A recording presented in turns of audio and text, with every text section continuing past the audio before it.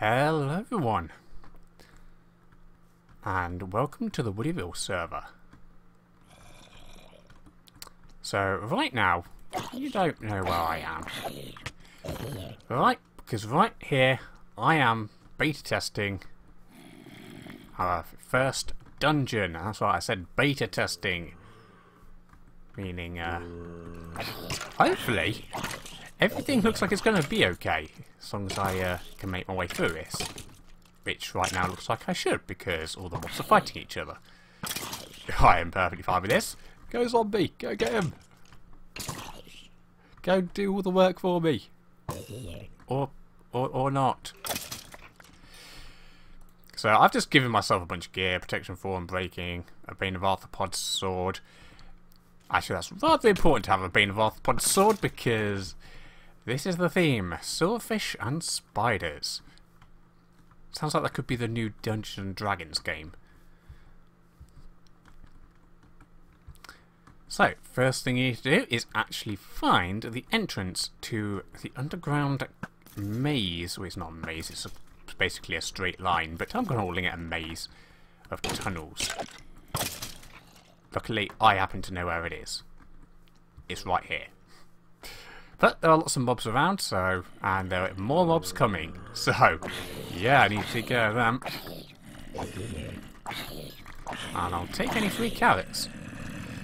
Probably should have given myself a sharpness sword as well as the Bane sword, but oh well. It'll be fine.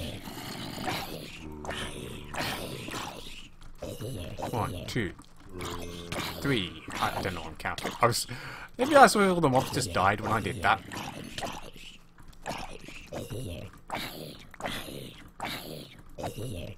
There we go. Right, let's go down into the cave. And firstly we find is a spider nest. Quite a few of these spider nests. Unfortunately the cave spiders don't seem to be able to poison. I don't know why that is. Whether there's some sort of dungeon setting, but we've tried searching for it and we can't find it, so... Oh yeah, and I also gave myself my Wonders Charisma. I just found it lying around in a random chest in the game's world. So I just thought, I'll just borrow this for the test. I haven't bothered giving myself ultra mega god army, you know, like literally all enchantments at level 500, because I want to do at least a slightly realistic test. And I would say the main problem I'm going to have here is my armor wearing out. I've done other tests back before I finished the dungeon, and I did find that the main problem was that durability. This unbreaking is going to come in handy, and if you've got mending on your armor, that is going to be really useful in order to make sure that these silverfish just don't wear off and wear away all your armor, because there are a lot of silverfish and they might not do much damage by themselves. Might need to edit that spider so that it appears a bit sooner, because I don't like how it just appeared right in front of my face like that, just for no reason.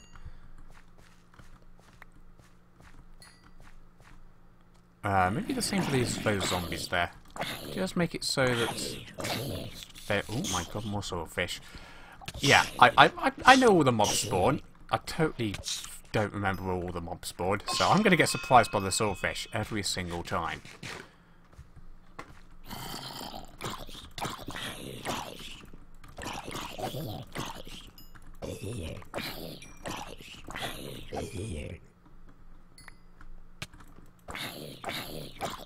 Maybe I need to make the spawning a bit faster here, because they're just appearing.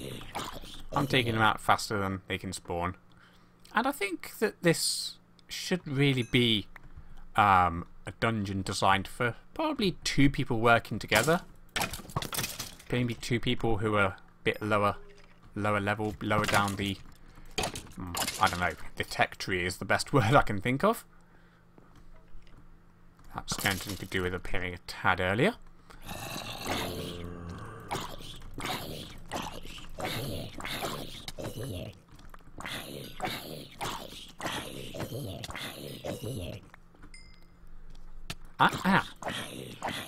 Although the advantage is you do get ambushed quite a lot on this map.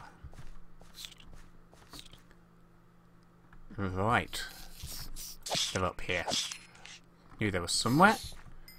Fun fact, very deliberately placed cobweb here in order to slow players down, because a player could just be saying, yeah, I'm just going to run past it all, and then they get caught in the cobweb, and then they're forced to fight. So it's basically a way to make sure players don't just run through everything and just say, yeah, I'm gonna win. I'm gonna just get to the end. Nah, I want them to have to be fighting a bunch of stuff.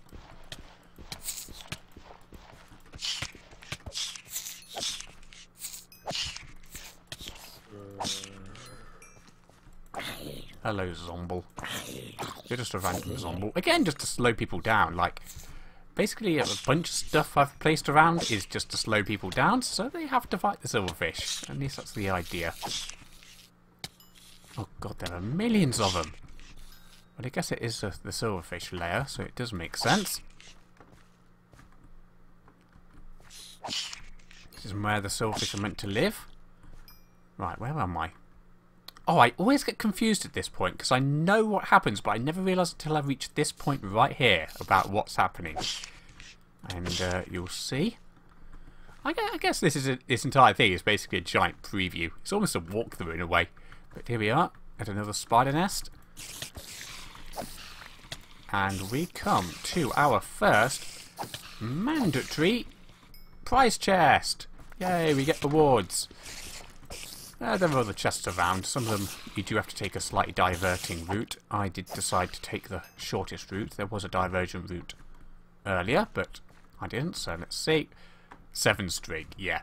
Really useful. But hey, I got 200. And more importantly, I now need to come back here because I just reached a dead end where a new route just opened up.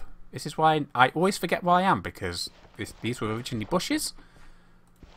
Without leaves, and there are more silverfish, and then it opens up when you reach that point. So, of course, you have to sort of backtrack a little bit, which also means that if you did skip any silverfish by rushing ahead, you've got to come back and fight them. So, that was the whole idea about that bit there.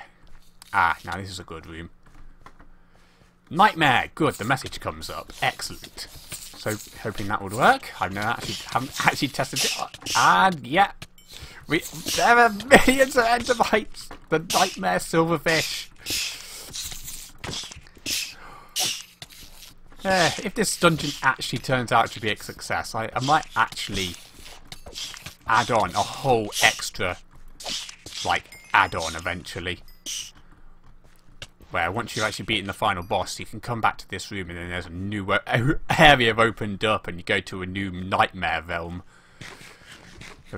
I don't know. That was my idea. It could still be, but you need to make sure that people actually want to play dungeons first, and this is going to be the first test, obviously. How's my armour doing? Okay, it's doing okay. Good. Good.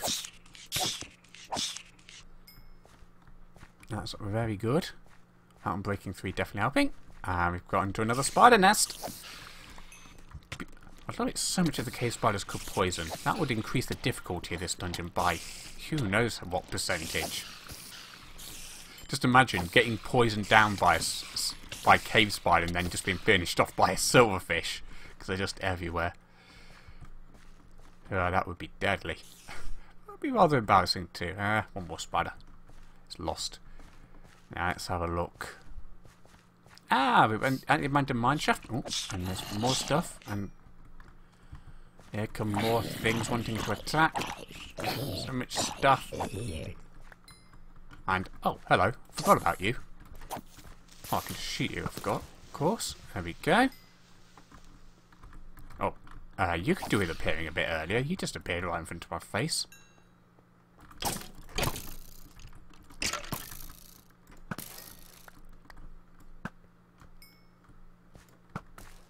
There we go. Easy. Easy. Well, in fact, I just triggered a trap. Well, you don't trigger a trap, but it's an ambush. You get about 1 million zombies and a bat for some reason. I decided to add a bat for the sake of it. Because you gotta add all the mobs yourself. No mobs naturally spawn in these dungeons. You gotta specify every single mob. Okay, and I can get some stuff. Got some stuff, and if you come right up to the chest, you get another ambush.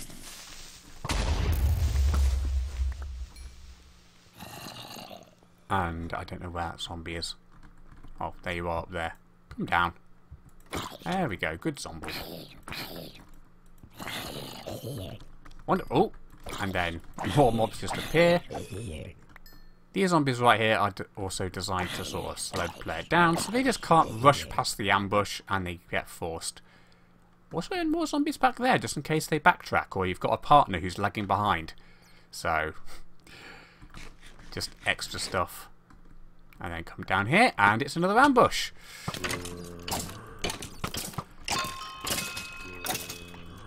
Definitely the theme of this dungeon. Ambush. Ambush and armor durability.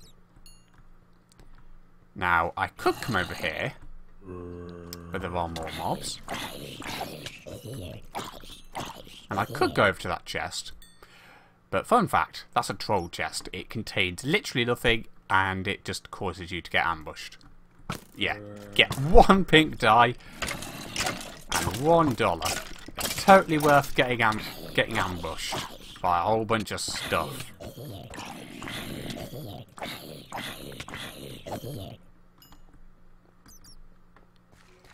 And then where'd you go? Well, two options.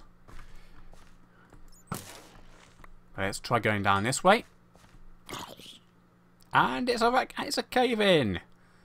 Well, we're not going that way. Not many places left to go. Guess I've got to go past these cobwebs where there are cave spiders, of course. Why wouldn't there be? And these cave spiders could probably do it coming out a bit faster. If I could, I would actually add a proper cave spider spawn to this thing, but spawners don't seem to want to work. Or at least I can't find a way to make them work. Which is unfortunate. Forgotten how many there are. Also, I'm hearing a skeleton? Why am I hearing a skeleton? I have no idea where that is. I don't even know what mob that even should be.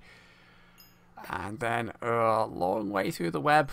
Actually, only just here. Although if you do go all the way, you do get an extra prize. Although you've got to go all the way through the webs.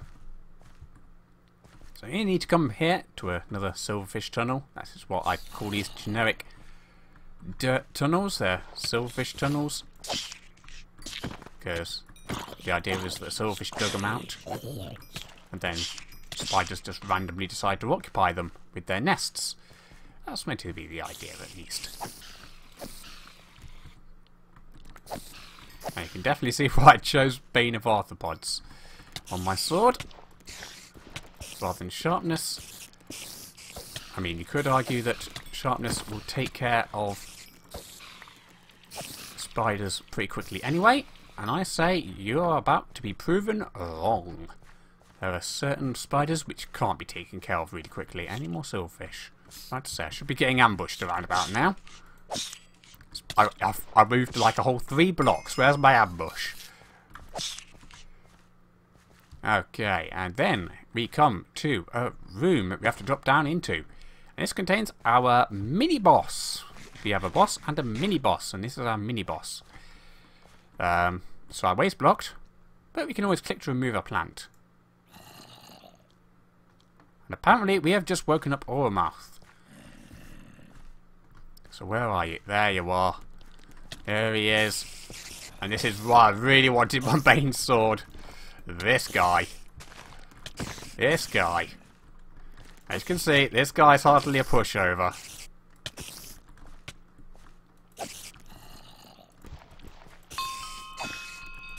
Well, pretty easy once you're prepared.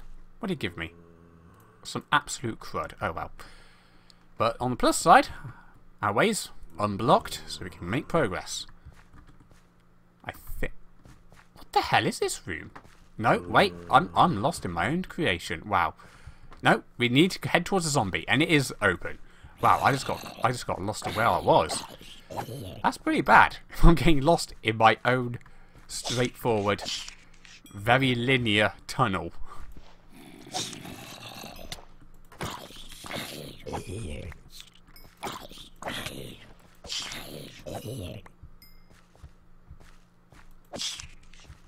And here we are on the other side of the cave-in.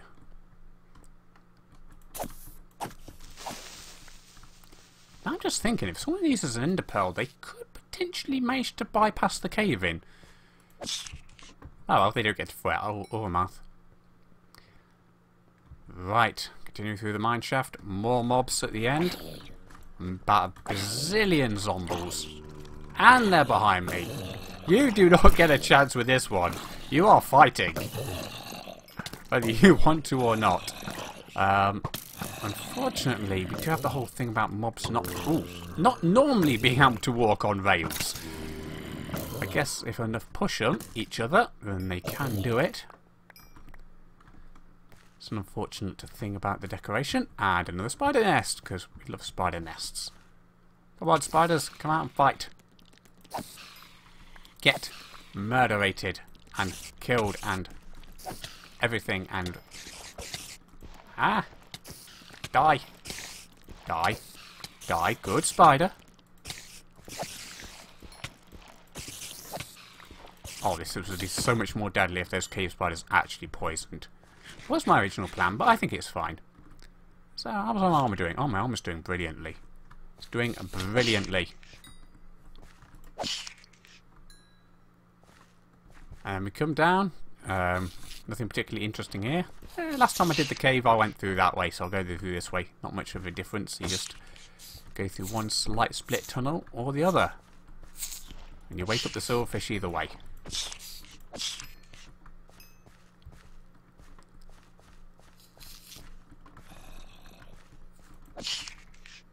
And I hear a zombie. There is a zombie up ahead. Again, designed to try and help slow people down. So then it gives time for the silverfish to appear and attack everything. These lighting glitches are a little annoying. Perhaps I should see about being able to turn this map into eternal night.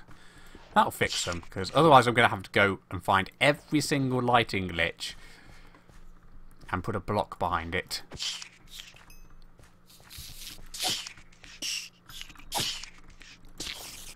And get them. Oh my god, loads of silverfish here. And a spider nest. Ah, all the arthropods.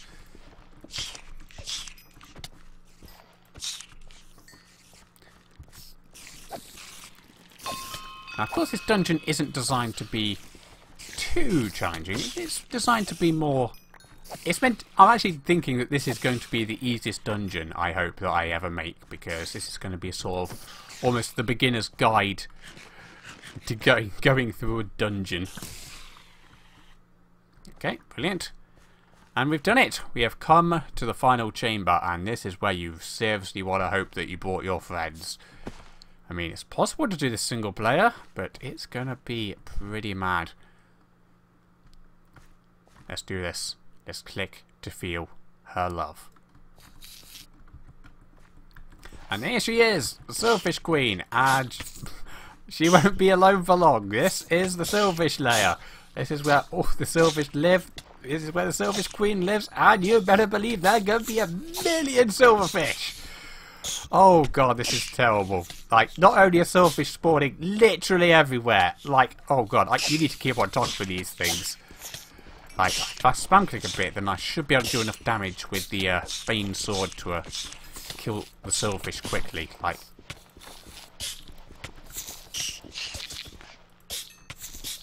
that or using the swipe attack just is going to be needed here. Luckily, they can get caught in their own web, but unfortunately, so can you. And that will just mean that that's going to be a lot of silverfish. Oh, this is nice. Fortunately, there are loads of silverfish spawning everywhere, and the Silverfish Queen also will spawn her own minions. So it is minion central around here. If you're not prepared to fight a billion enemies, this is not the dungeon for you. And this is just her first ability. Once she manages to get to about 70% health, she'll even begin to start healing herself. That's the idea being that, well, she'll heal while all of her children go and do all the fighting, really. And you're too distracted trying to fight them in order to hit her, and she's just going to heal it all off. And then she's got, like, one extra ability. When you get down to 10% health, which will cause damage to you, to everyone in the room. Doesn't matter if you're wearing armor or not, it's going to do 2 hearts of damage. So I thought that would be particularly evil. Yeah, that's her, like, last-ditch attack when she gets down to low health. Oh my god, there are billions of them. There are absolute billion of these things. Oh my god, what am I... Yeah, this is why I say you want friends. Because, at least with 2 or 3 of you, you'll at least be able to take care of all the little silverfish. Unfortunately, I am on my own. And I'm a little worried. How's my armour doing? My armour's okay. I think my worst bit of armour's at half durability. But that just shows that if you're not prepared and you haven't got like unbreakable armour, or you came in with broken armour, or you're not going to fare well in this fight. Silverfish just wear you down until you just can't take it anymore. Basically, it's an endurance fight on their part. They don't aim to kill you outright. They just want to wear you down and wear you down. Okay, I think with all the stray silverfish that spawn at the beginning have gone, so I've only got to worry about her children now, which do spawn still every 10 seconds, but it does mean I can spend a lot more time on the queen. There we go, getting some nice damage in there.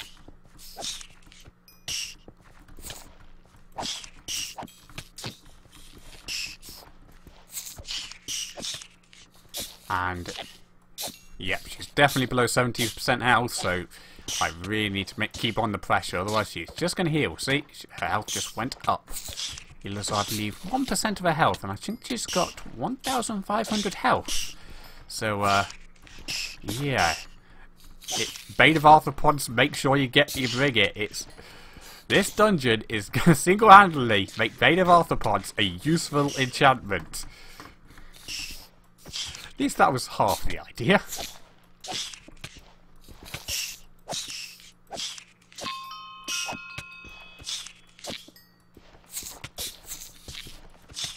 Of course, identifying which one's the queen isn't necessarily that easy. I mean, she does have more hearts, which makes it more obvious, but then you get a giant swarm of them and you just gotta kill them all, because otherwise she'll just keep spawning minions, and then she'll just heal because you're not taking out the minions, and then you got to deal with them all. And yeah, this makes sure you've got the proper damage. Okay, I should win this. Can't foresee this being a problem. It's just going to take time, which is all perfectly fine. Come on, come on. Oh, stop hiding in that hole. There we go. Getting some good few solid hits in there. Very nice.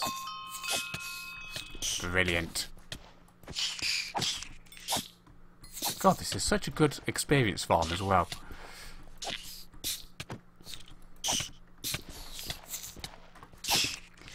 As I think I said earlier, mending basically fixes all of your problems with having to worry about armor durability. But you can see, I started off with fresh armor when doing this, and this is got Unbreaking 3, and you can see what it's like. Okay.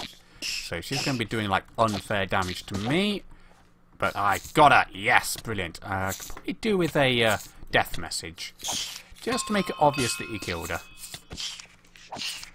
Obviously, I have to add that as well to the list. Right. Oh god, there's still more silverfish around. They are just everywhere. Right, am I done? I'm done for all I care about. Right, brilliant. And then now this little area is opened up, and then we can claim our final reward, the silver bow, and 1,000 It's very nice. And let's end. And that's it. I've done it. And I can claim all my prizes. The silver bow. Not a bad bow. Got some impossible enchantments on it. So that's all nice. And, yeah, definitely taking that pink dye. Most important bit of the stuff I got. Everything else I don't need. Oh, looks like I got given it anyway. There we go. So, that was the beta test of the first WoodyVille dungeon. And I hope they'll be publicly available soon. And I hope you'll enjoy it. So, I'll see you all some other time.